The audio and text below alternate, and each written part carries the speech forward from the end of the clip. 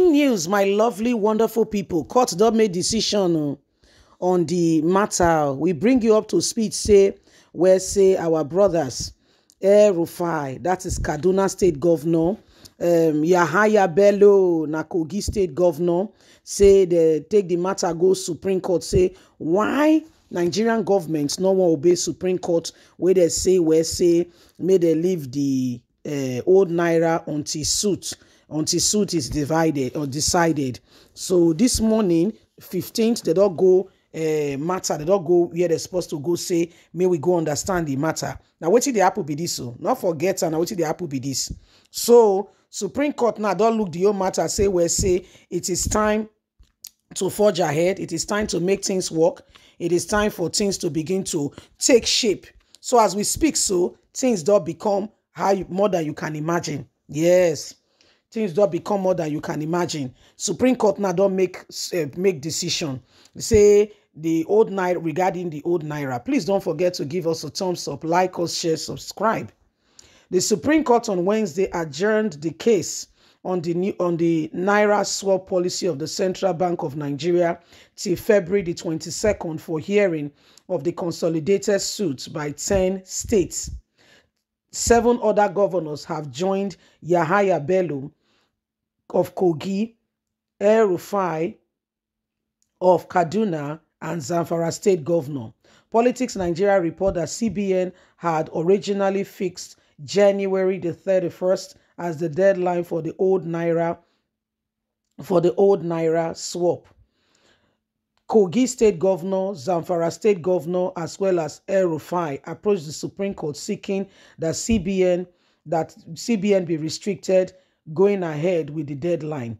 Wednesday hearing led by Justice John Okoro had the governors of Kogi, Kaduna, and others respectively in attendance. Other states, namely Niger, Lagos, Kano, Ondo, Ekiti, had also applied to be joined to the suit against the CBN and the federal government. Justice Okoro stated that the Apex Court would not lose sight of the case as it affects all Nigerians, and we are all in touch with what is going on with the people. We will look at this case more intensely by the 22nd of February to give a determination. Pending then, the old Naira still remain relevant and illegal tender. We must allow the people to be able to deposit and use it as a legal tender pending when the Supreme Court make a final decision on this matter. Nobody should take laws into their hands, as this is very important.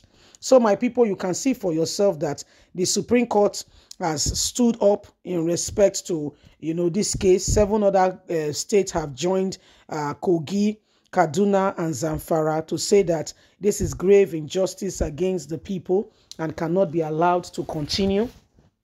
So this is part of what is happening right now, and every single one of us can see that it is what it is. And so if we want things to change, every single person must begin to apply honesty as a watchword in terms of ensuring that the people do not suffer needlessly. Now, there is no problem in them trying to, change the Naira. However, it's the way they've gone about it.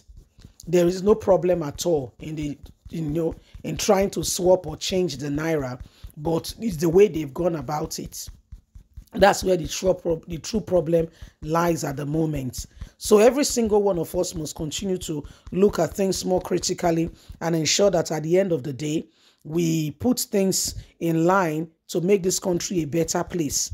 You are swapping Naira, people cannot access it. Did you not produce enough? You are swapping Naira, people are hungry. People cannot access their money. You did not think it through. You went ahead and you say there should be a new currency. It's not a problem, but you did not think it through. And it is evident because we can see for ourselves. We can see that you made a huge mistake. You may not want to admit it. You may want to pretend that you did something worthy of whatever, but you know your heart of heart that you have made a mistake.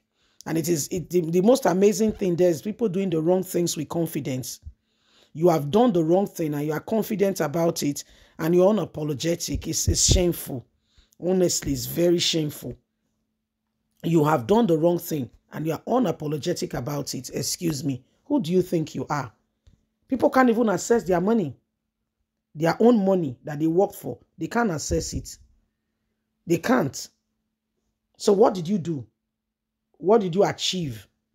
Is it because this thing you want to do, we know that you want to ensure that those who are holding the Naira do not have access to be able to hold the Naira, and that it's all played fair and square. It was a brilliant idea, but wrong timing, no proper planning, it showed up in all of this. Wrong timing, no proper planning. It's just visa clear that you did not think it through. That you guys, you have messed up, but you don't want to admit it. It shows pride. It shows pride. When somebody failed and is pretending like he did not fail, the resultant effect of such an individual is called pride. Yes. Because when you admit that you did something wrong and you make amends to correct it, it shows that you are a humble person. But when you do not see it, that you have done anything wrong, excuse me. Excuse me. What do we call you? What do we call you now? What do we call you? What do we call you? You made a mistake. You knew you've made it. You know vividly well, correct, that you have made a mistake. Why not admit?